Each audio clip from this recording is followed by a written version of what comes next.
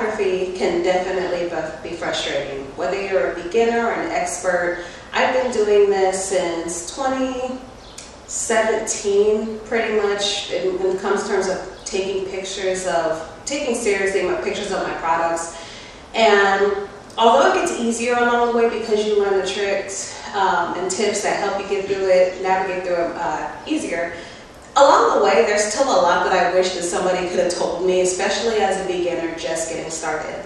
So I'm going to do 2 videos for you guys on how I do my product photography.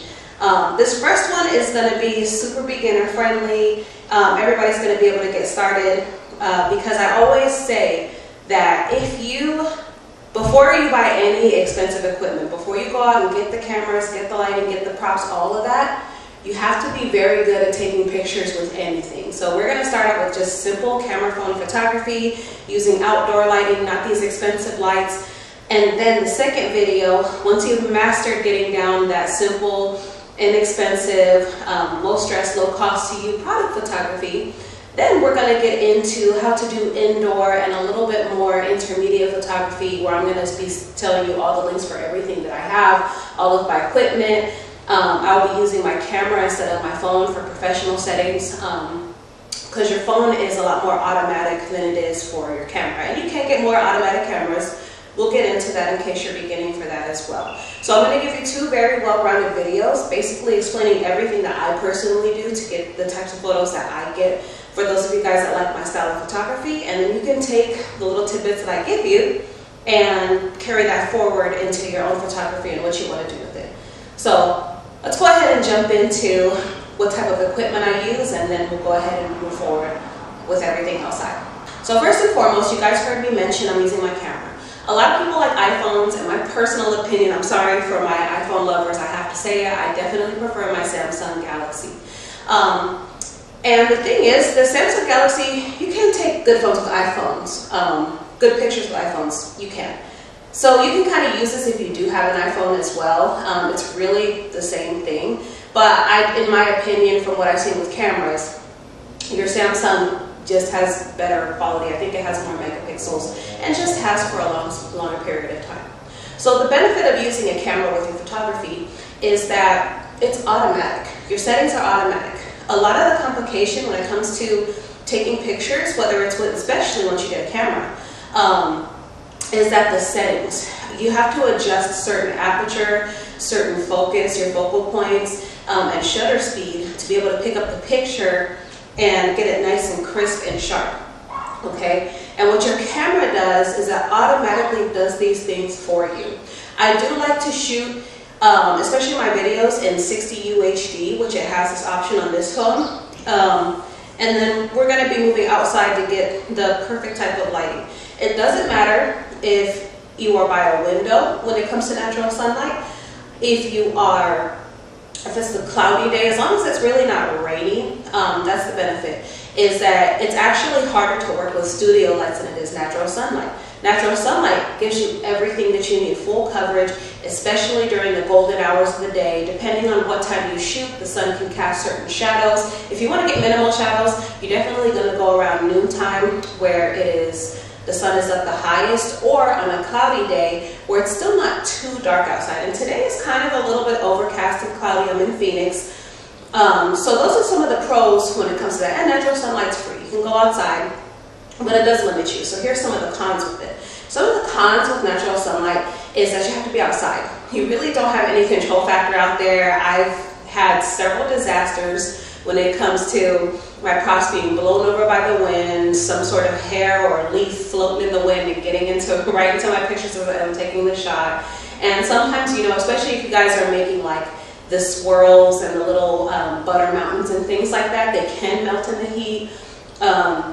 I've had props get knocked over and just ruin the shot, and I have to do it all over again. So there is a little bit of prep that you do sometimes. A lot of fake props come into play. You can freeze your butters ahead of time to make sure that everything is going to stay in place as best as possible, especially during the summer. The summer, when you get the best sunlight, is also when it tends to be the harshest on your product, so you have to move very quickly. Even for scrubs, there's just a lot to know. Outside, it's unpredictable. You really don't have any control.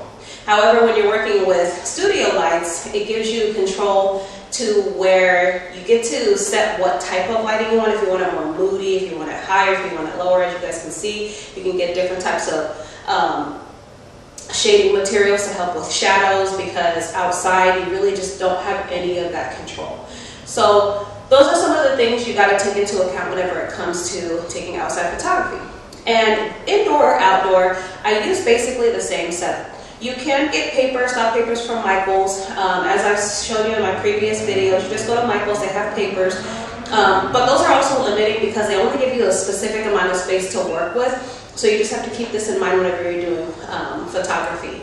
I like to work with bigger papers, as you can see in the back. And I link those as well on Amazon. Some of them I get, and you can just browse and see what different colors they have.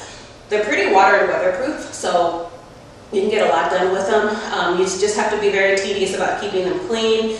I use like pants hangers to hang them up. The stand I use is a simple T stand. This one is bigger. You can use a smaller one. I recently got a bigger one because it's a little bit more heavy duty, which suits better what I do. And then I also have just a regular table. And you can use any type of table. If you really want to take them on the ground, as long as the space is clear, that's okay too. But you can get any kind of foldable table. I'll link mine, of course. And just something to set the products on that gives your papers enough space and your products enough space so you can let them, so you can properly stage them for the picture. So now that we've talked about the equipment, I'll show you how I set up outside and explain a little bit more about the lighting features. I'll be doing this portion on my phone, so you guys are going to see exactly how I take these pictures live, how I stage and where I set my camera to ensure that you guys get those beautiful shots outdoors. So let's go. Okay, you guys will have to forgive me here. I forgot to turn my mic on, so I'm talking, explaining certain things to you guys here, and it totally went unrecorded, so I'm just going to tell you here. Basically, we're outside now, and I am going to explain to you the importance of wiping your camera. It may seem like it's something simple and totally that you would remember, but a lot of people forget, and it affects the clarity. So as you can see in the beginning, it was a little bit, it kind of looks very blurry whenever you don't wipe it, but here I went ahead and wiped it, and now you can see exactly how much clearer it is.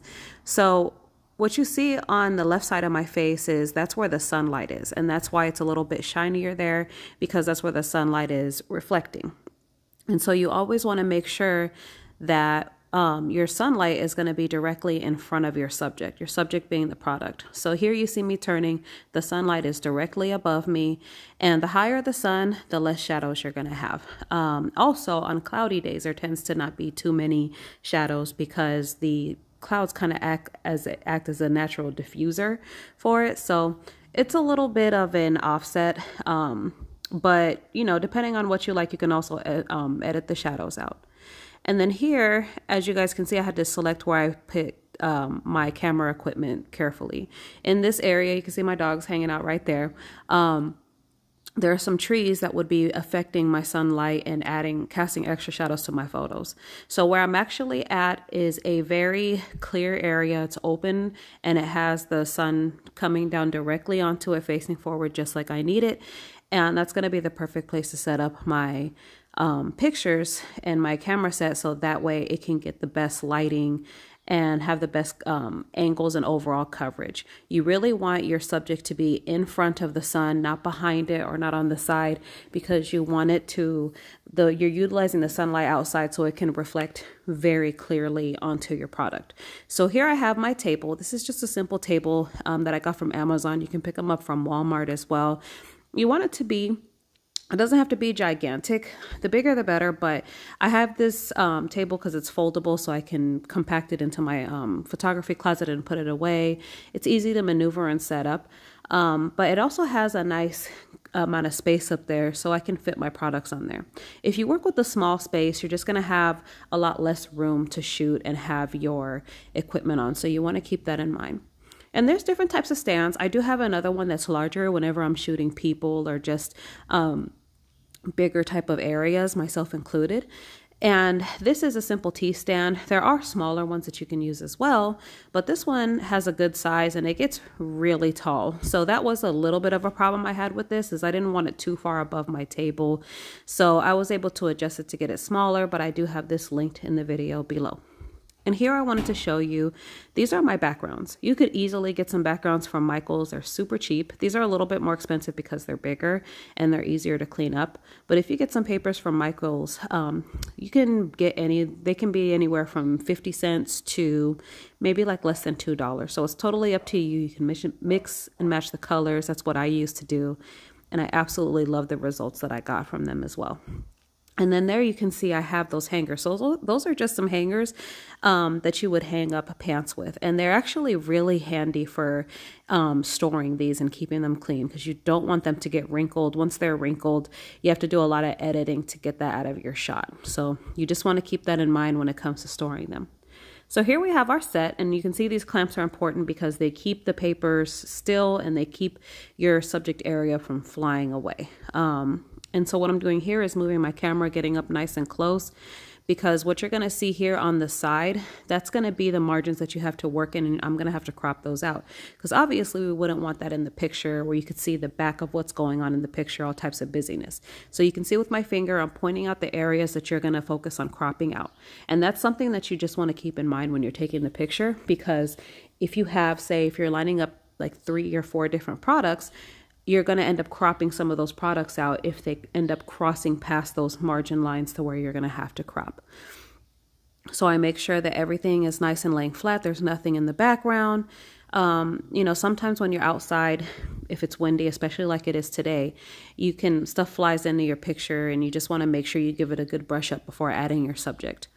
I'm moving in as close as possible. I don't recommend using the zoom feature on your phone, because it will distort your picture. It will make it a little bit more pixelated, and that's harder to edit. It's not going to be as crisp and as sharp. You really want to just try to use the natural settings that it has at hand here. And so I'm setting up my picture to get a straight shot, okay? So this is just straightforward picture, product, just looking at the picture, and it's the center of attention. You pull it a little bit forward from the back of the backdrop that we have here, and it makes so that it gives it an effect to where it just focuses really sharply and nicely on our subject here. And then so what I'm gonna do is I'm just going to add a little bit of the product. I always make extra product for the product photo shoot, so it never really goes to waste, because I mean, use it for props. And then I have a cherry there that I'm going to put it on top to kind of give it this cute cake type of feel. And so I'm just going to cover the top in our actual product. This is the actual texture of the product. And it's nice to use the actual product so that people can see, fall in love with that texture that they're actually going to be getting. Sometimes you have to use fake props to get the point across, but it really depends. I like to use actual product and as many real props as I possibly can. And then I'm going to stick the cherry on top. And then I'm going to begin to start photographing right now in video. You can photograph in video on your camera. It does have those features. I'm going to pull it a little bit back, because I want to get the stem and everything that's included in the picture, okay? And see, as I was telling you, there's flies that fly around. Outside can be very volatile, so you just have to be prepared for whatever comes. But shooting in video, so I'm taking pictures live actually while this video is rolling, and they're gonna look just like this with great quality. You can do this with your phone, or you can just snap pictures manually, but I find that this setup looks really well. So let's jump over into the editing. Welcome to the editing portion of our tutorial. I do apologize in advance if you guys hear any busy noises. I have dogs. I live in a quite busy neighborhood, so you guys are going to hear what you're going to hear, but I'm going to do my best to just explain things to you guys. So we just got done taking our picture, and we're going to go to the gallery. Here are some of the shots that we got live in video while I was showing you guys everything that I do. Okay, so they all look pretty similar to me. They look great. I don't see any issues with any of them. So I'm just going to pick one.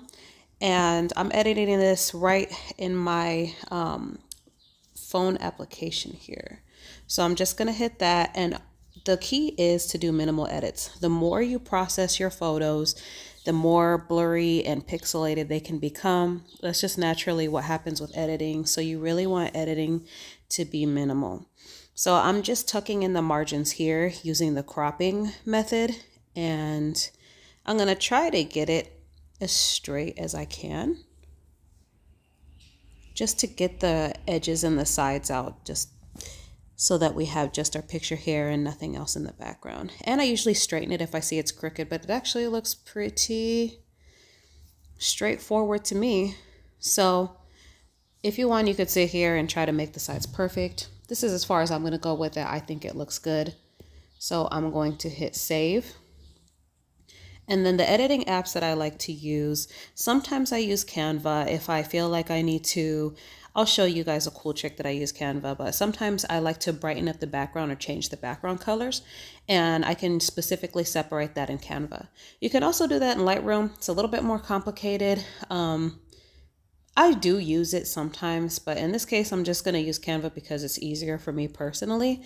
But Lightroom is a good one to have, and Photoshop Express. Photoshop Express is where I like to do the majority of the editing. There's some of the pictures there. I think it was this one. Yep, that I cropped out. So just minimal adjustments here. You can use the healing feature. Say if, life happens and something lands in your photo that you don't want to be there. This smooths it out. Canva also has this feature, but I highly recommend using this only in Adobe Photoshop or Photoshop Express, because of the fact that it just does a cleaner remove. If you are looking to remove anything in the background, it's much more simple. It comes off clean, but you want to be careful because see, like for example, if I needed to clean up something here, it can create extra mirroring. So you just want to make sure that really there's not too much going on in the back of your photos that you really don't have to edit. But just in case you do, this feature is here for you. And then I like to bring up the clarity, because I really like crystal clear pictures. As you can see, sometimes it can darken them or make it a little bit over pixelated. So you just want to watch this as you're editing your photos, but I like them to be as clear as possible.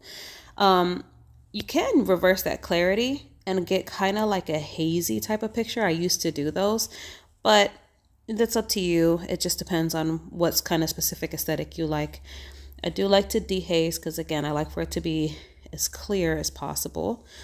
And then you can play with the lighting and brighten it a few different ways using exposure, contrast, the whites, highlights. Those are what I like to use. I leave the exposure alone because it generally tends to go overboard with the whitening.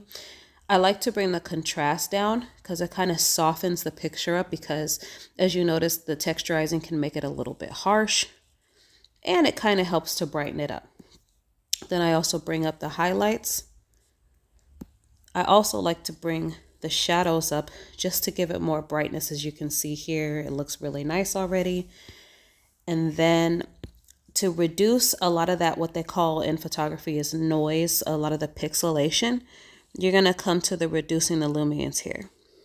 And it takes out a lot of that extra noise. But you also want to be careful with this, because if you use too much, it can kind of make it fuzzy or look a little bit too cartoony in my opinion.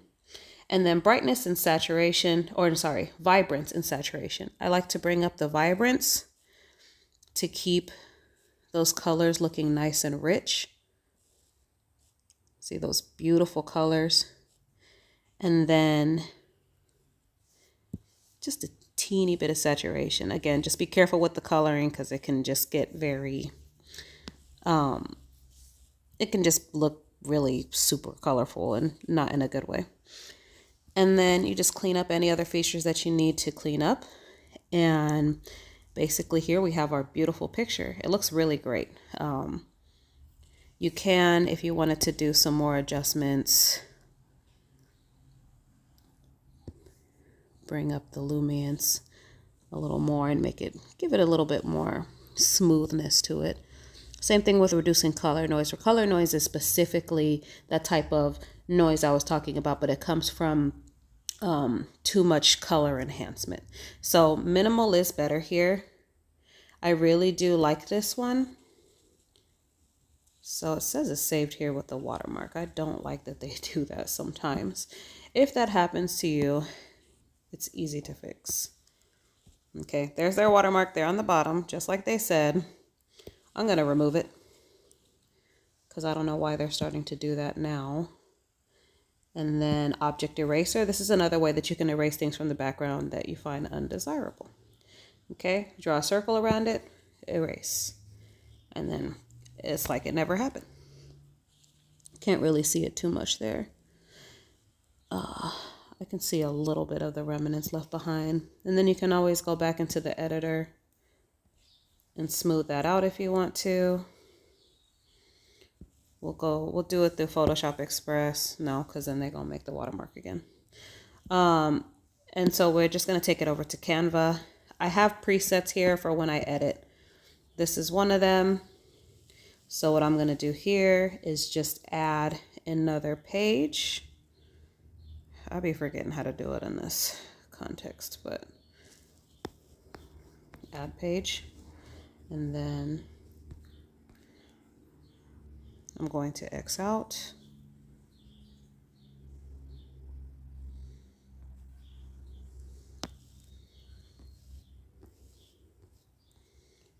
Okay. And it's still showing me here. There we go.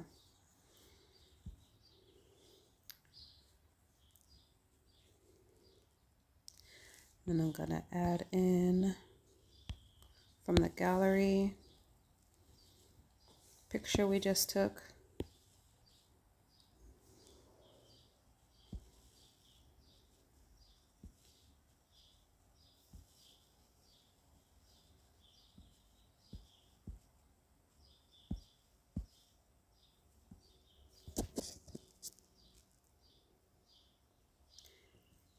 And then, sorry guys, I'm gonna turn it to the side just so I can get to where I want it to go. Messes me up when I turn it sideways. There we go. I just want to hit that X button. Okay.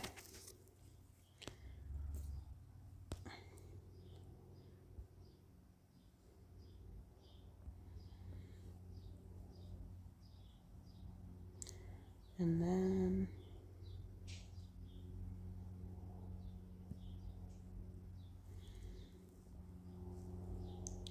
I'm gonna back out of here just so I can try to click on it because it's just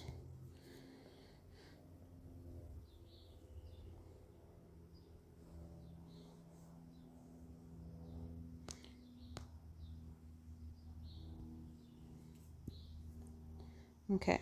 And then so I'm just gonna stretch this out here just so I can be able to crop it again.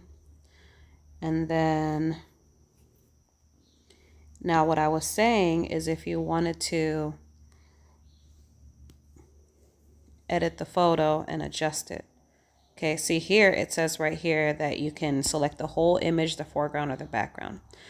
I'm going to show you. So what it does is it selects that image and then it takes the background, and say if I wanted to make that bluer, which that looks really pretty, right? Kind of like almost a purplish blue, and brighten it or darken it. I could do either. You can just do all kinds of things here. I really love this feature for that reason. You can brighten the color, you can bring in more vibrance here, bring in more saturation, and just make it look that much more gorgeous. And then usually I'll come back to the foreground, which is just the object selected, and bring up the brightness just to make it stand out that much more. I'm gonna go ahead and download it. In this case, sometimes I say if you're gonna do PNG, you can go ahead and do that. You select the one page that you're working on, otherwise it'll copy all of them at once. And then you can save it that way through PNG. JPG, it happens to be the best resolution when you especially when you're putting it online and through different apps that are going to reduce the resolution. And you're going to hit download. And then for the final time, we're going to go here. And I really like these colors. And I'm just going to do one final crop. And this is the final result of our picture. I think it looks super cute. And we're going to save it. And that's the picture that we took just with my camera phone. That was very simple, outside sunlight. Anybody can really do it. If you wanted to go and erase that shading right there, you can really do that through any other app, which you can see me highlighting with my pen. But I think this looks great the way that it is. It's a nice high quality picture that's taken with a phone. It's got the perfect sun lighting to it. It's all around got great lighting. So if you guys enjoyed this video, make sure you definitely stick around for the intermediate video. I'm going to be taking this picture again, but using my indoor lighting and my professional camera. And I'm going to link all the supplies for all the lightings that I do, talk about my settings, and really get into it. It's going to be nice and information heavy for you guys. And a little bit if you just want to get more in depth with how to shoot in a more controlled setting and get those beautiful studio pictures. So I will be seeing you guys on that one. Make sure to check into the Patreon. It will be available there. And I'll see you guys on the next one. Bye.